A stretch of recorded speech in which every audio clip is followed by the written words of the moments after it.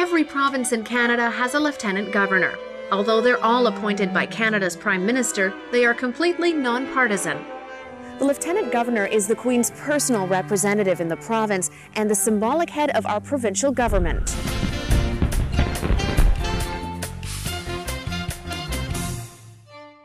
The Lieutenant Governor is an important part of our democratic system who must ensure that there is a functioning government in place at all times and that the legislative and constitutional processes are safeguarded.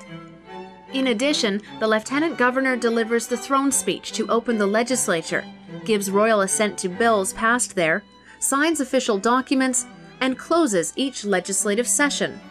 The office also issues ceremonial proclamations and honors outstanding citizens of the province.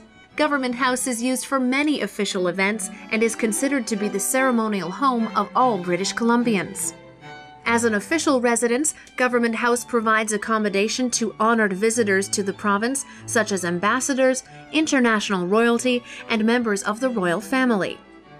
This is the third Government House at the same location in Victoria. The first was Carey Castle, built as a private home. In 1865, it was purchased by the colony of Vancouver Island to serve as the governor's official residence. When BC joined Confederation in 1871, Carey Castle became the new province's Government House. 28 years later, in 1899, the house was completely destroyed by fire. A new Government House, designed by the celebrated BC architects Francis Rattenbury and Samuel McClure, was completed in 1903. But in 1957, it too burnt to the ground. The present building officially opened 2 years later.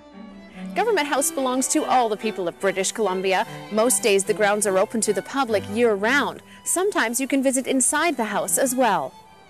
The Government House Estate, a National Historic Site, is an enduring reminder of our heritage and a continuing symbol of our connection to the Canadian Crown.